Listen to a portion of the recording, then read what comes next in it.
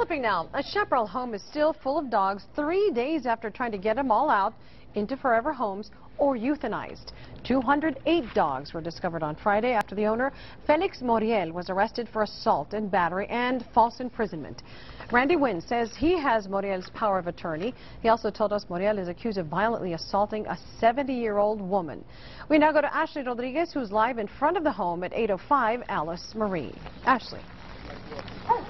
Rick and Stella, since I've been standing here, a family has actually come up and offered to adopt a dog, and this has pretty much been the story of the afternoon. People trying to help out Randy Wynn, who is frantically trying to get these dogs off of his property behind me, and they're everywhere.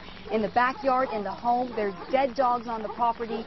The barking is constant, the smell is rancid, and it has the neighbors complaining, which is why the Otero County Sheriffs have told Wynn that if this home isn't empty by tomorrow, the rest of the dogs will be put down. And so far, they have put a dent in the hoard. Just today, they've gotten rid of about 20 dogs. They're down to 30 left. About 100 dogs have been put into facilities, and 50 of the aggressive dogs were put down.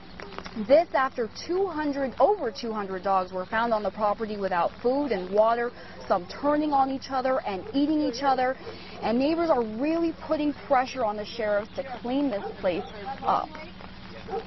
I feel that we need to move faster here in this situation because these animals are suffering.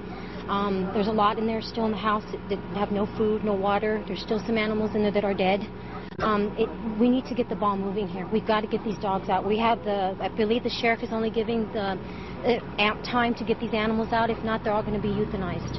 So we need to get these animals out as soon as possible. We're asking the public to come out and help. Now, Felix Moriel is still in jail. Wynn tells me he's being held on a $25,000 bond. And in the meantime, Wynn is just trying to get this property clear of the dogs so that they don't have to be euthanized by tomorrow. In Chaparral for our New Mexico Mobile Newsroom, Ashlie Rodriguez, back to you. Okay, we'll keep checking it out. Thank you very much, Ashlie.